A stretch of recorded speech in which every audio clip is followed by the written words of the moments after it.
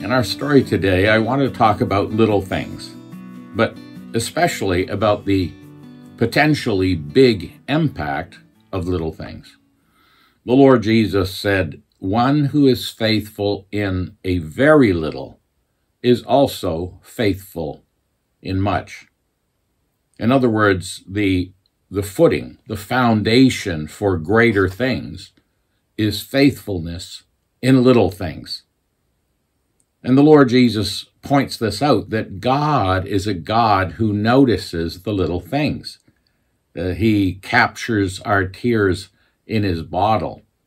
And as the Lord Jesus said, why, even the hairs of your head are all numbered. Fear not, you're of more value than many sparrows. And as he pointed out, the Father attends the funeral of every sparrow. Not one sparrow falls to the ground without God's attention. And he said, don't worry about what you're going to wear, because God clothes the flowers of the field. He's not even talking about some sort of special garden where it's cultivated, but just the wildflowers. God is the one who cares for the wildflowers. And so when we think about our lives and realize how many little things occur in a day, we might tend to gather these all together and say, my life is full of little things. But what the Lord is saying is, if you're faithful in little things, this will lead to greater opportunity. So, if you're faithful in the little things that happen, larger things are on the horizon. And we see this in the stories of so many people in the Bible. David cares for little sheep, and he is willing to intervene to rescue a little lamb. And on that basis, God says, there's a man I could use to shepherd my sheep, to be king of Israel. And such is the way with God. Daniel and his friends, who are faithful about what they eat for breakfast, puts them on a path to ascendancy that leads to strategic roles in empires. So let's grasp this idea that as we move through the day, we see little things, a word, a thought. These can have huge impacts. My father used to pray before we went out into the day that the Lord would keep us from the little sins, the look of the eye, the tone of the voice, and the attitude of the heart. I received a phone call. These are in the last 24 hours. Received a phone call from a man up in Pennsylvania, and he's been involved in the Anabaptist movements of various types, the Hutterites and the Mennonites and so on. And somehow it came into his field of vision that I had done a little series on the church in Ireland quite some years ago.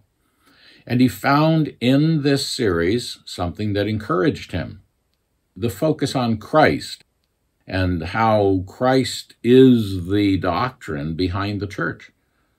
The church is nothing without Christ.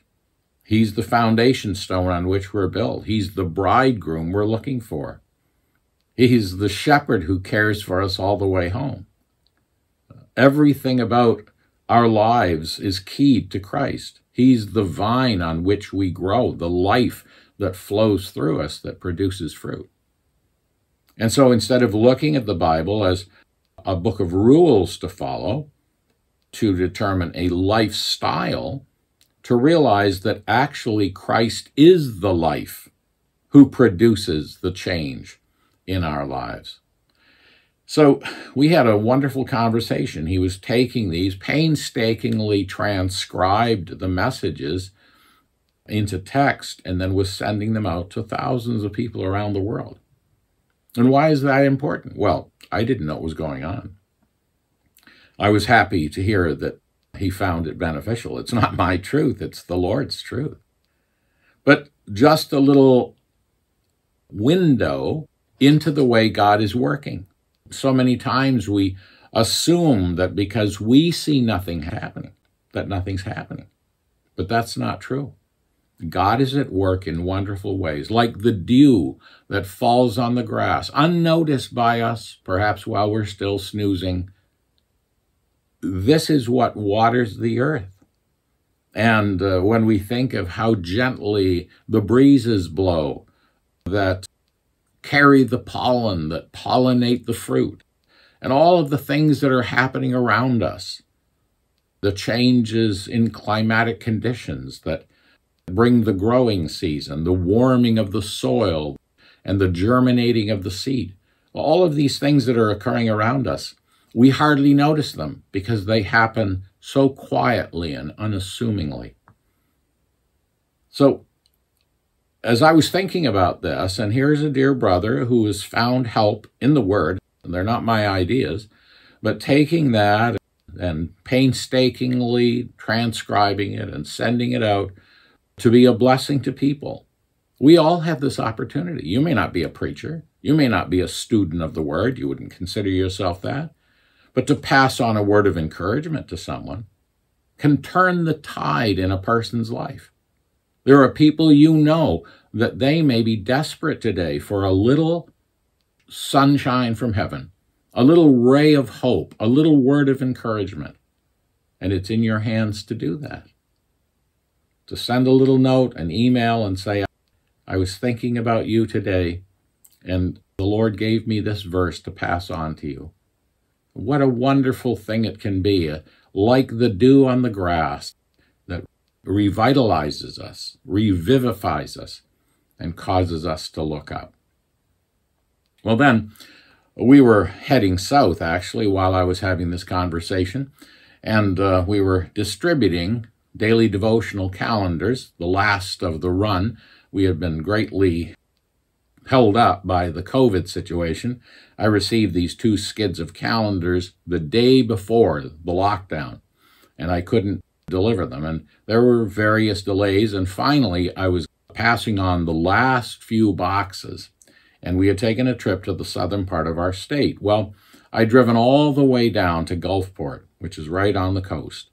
And we had gone to this place where I've brought them before, and the lady was quite dismissive, like, well, you know, I've got stuff already here on the counter, and just send them around the back, and they'll put them in the warehouse, and when I need something, they'll bring them up. And I just had this hand on my spirit saying, this isn't where I want them. I didn't know why, and I wanted to be polite with the lady. It was up to her, of course. It wasn't up to me. And so I just said, well, I'm not sure this is where the Lord wants them. And she got a little upset, like I was rejecting her offer, and said, look, just take him around the back. And I said, you know, it's okay. I think the Lord has another place for these.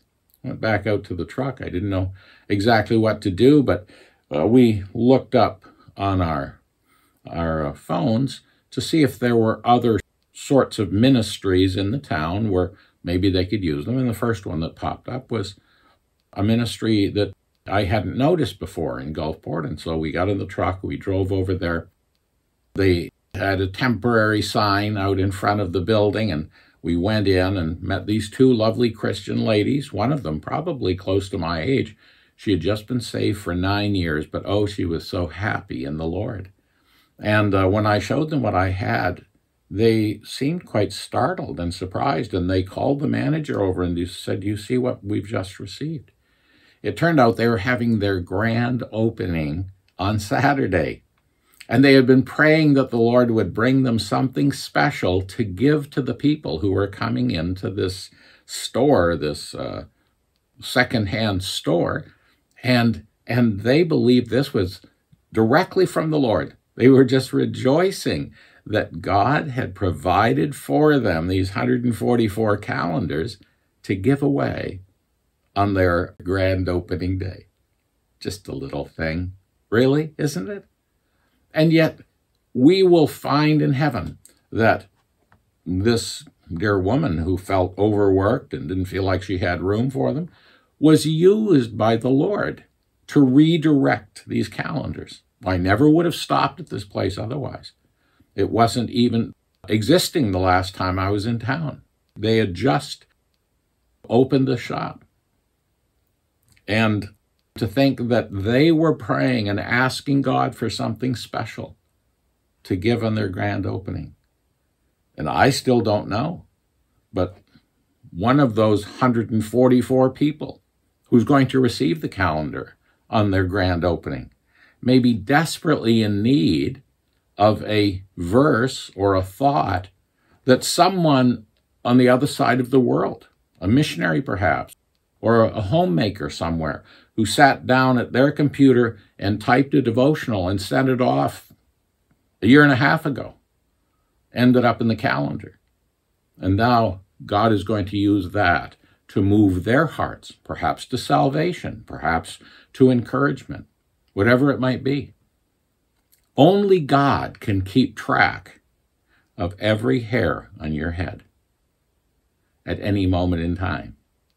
And only God can keep track of every gospel tract handed out, of every word of encouragement, every smile, every hand on the shoulder, every sincere encouragement, every Bible verse, every prayer, every spiritual desire that isn't necessarily put into a prayer, every tear that is a liquid prayer going up to the heart of God.